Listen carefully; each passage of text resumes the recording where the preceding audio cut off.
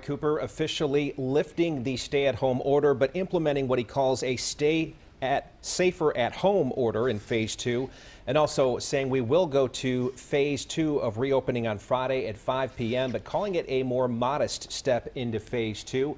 But this is the announcement that many people have been waiting for, because restaurants, salons, barbershops, pools can reopen, Erica, but still bars, nightclubs, gyms, public playgrounds and bowling alleys will stay closed as of Friday. Yeah, they talked about the wear, wait and wash, reemphasizing that and saying that just because you can go out doesn't mean that you should. Everybody has to make those personal decisions. We do have a team of reporters to take you through the impacts on things like restaurants, salons, barbershops, and even your entertainment as we move into phase 2.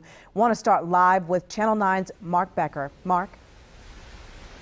Yeah, Erica, here at Restaurant Land, you can almost hear the collective sigh of relief. The restaurant dining room here at Harper's at South Park has been closed for more than 2 months now, while everybody was ordered to stay at home. And the owner today told me this comes just in time. He is really wanting to get his employees here and at his other restaurants in town back to work. Of course, he has to do it all, as the governor said, cautiously, safely, with that 50% capacity limit and new regulations about safety, cleaning, and distancing inside the restaurant. All of that while still making a profit. It won't be easy in an industry that has razor-thin profit margins to begin with. Now, it won't be easy for other industries as well. Folks like barbers and salon owners have the same challenges. And today, my colleague Deshaun Brown has been speaking with some of them. Deshaun? Yeah, Mark, I did. I spoke with several salon owners, or have heard from several salon owners, and one thing that I've heard from them is there really is no one-size-fits-all solution on how to reopen. One of the owners works in this suite, and one of the things she mentioned was the challenge with PPE. You heard the governor reference face mask when you come to have a salon service done. She says they still had a challenge even getting that.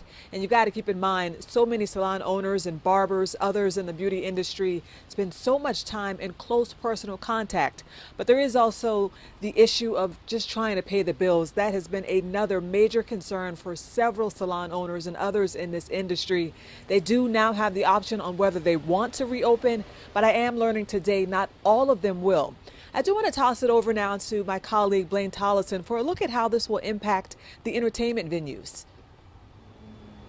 Deshaun, venue owners trying to navigate this as well, with many of them across Charlotte still not having hard dates on reopening just yet. You can imagine how hard this must be for them. They don't have tables and chairs to make people maintain social distancing. I'm here in Notus under the neighborhood theater awning, and behind me you can see the Evening Muse, where the owner there told me that they are looking at things like hand sanitizer stations, thermometers to check people, as well as masks. He says that he would like to maybe work with the city of Charlotte as well as other local independent venues on a plan. As far as your massive venues like PNC Pavilion and the Blumenthal, they're banding together with Live Nation and other large venues to come up with a plan. It's still up in the air, but they did mention some things like temperature checks and having audience members arrive in a staggered fashion to those venues. Lots of interesting ideas out there, which I'll get into more shortly.